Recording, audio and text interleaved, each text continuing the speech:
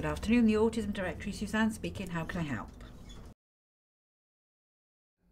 There are so many families still in 2019 who call our helpline, come down to see us and say they're alone, they feel isolated, they just feel that there's no support, no one listens.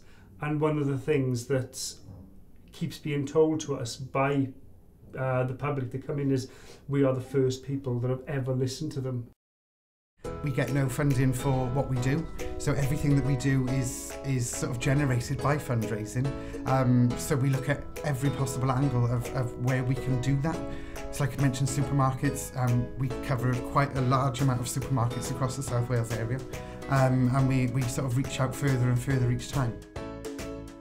We have our help hub, so we help and support autistic people and families to get diagnosis, to get employment support, benefit support.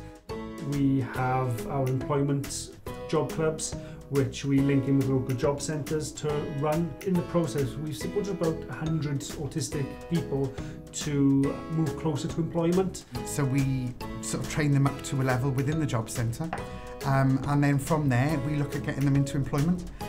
Some of them even come to work here. There's a lot of myths surrounding autism and we want to bust those myths. So we're looking at people's individual skills and giving them meaningful employment that changes their lives. We also have our Welsh Autism show. It's been rebranded this year, so it's called TAD Live. So, today's talk is about my years in primary school. Being shy, wasn't sure how much confidence was in this personality when I was a kid, and fitting in felt like a daunting task. I just remember thinking there was so much fun.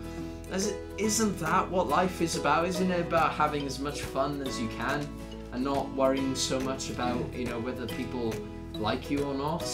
I can speak to anybody now. I wouldn't have been able to have done it if not for those skills. It's absolutely so remarkable. They start off as these really shy, timid individuals, and then when they finished, they're on sort of cloud nine that they've had 50 people standing up clapping for them.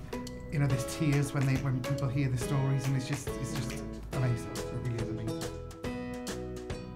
60% of our staff are autistic, and you spend 5 minutes in the office and it's just, a fantastic place to work. We would be nothing without the team that we've got here. It's such a special place to be.